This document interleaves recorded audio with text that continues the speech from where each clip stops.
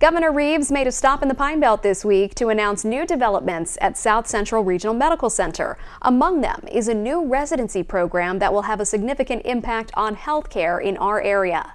Senior reporter Quinnis Jones has the details.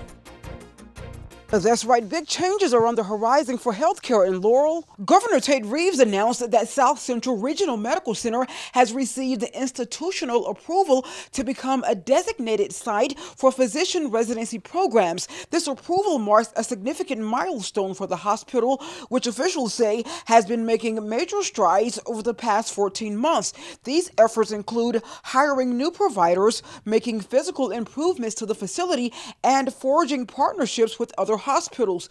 Governor Reeves says this announcement is a major step forward for healthcare in Laurel, Jones County, and beyond.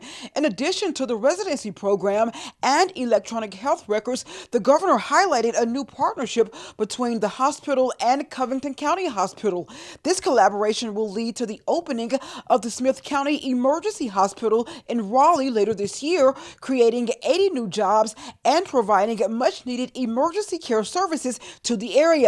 Dr. Deepu Thapal says one of the ultimate goals is to keep medical professionals in our area. There's a statistic that essentially states that most physicians will stay within 50 miles of where they did their final residency training. And we like to take that statistic and bring it closer to home because we are in an area that's medically underserved. And this is our part in growing jobs and in improving our health care in the state.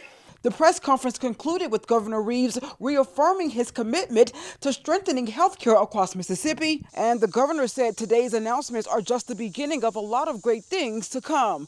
Quinnis Jones, Fox 23 News.